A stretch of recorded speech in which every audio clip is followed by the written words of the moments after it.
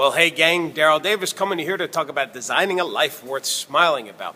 So I want to talk to you about not killing off possibility.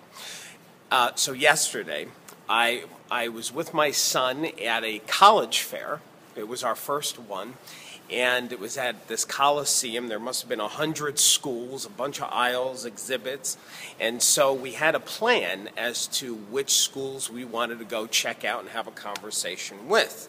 So we had our chart and we circled the booths, and as we were doing that, we stumbled across another school, started a conversation with them, and now that school is a possibility. As the day went on, my son was getting a little tired. He says, "Dad, let's just get to the other booths real quick and go."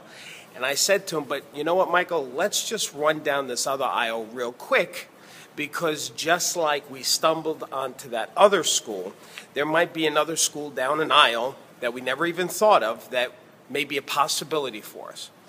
So as you go through, you probably have a plan in your life on things that you want to accomplish in your business, in your personal. You might have it all planned out and charted out. But as you're implementing the plan, don't kill off the possibility that if you go down another path, another aisle in your life, that something might show itself that might be useful. You might discover something that you didn't even know existed.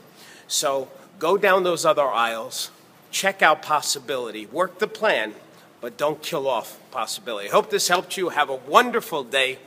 And of course, don't forget to keep smiling.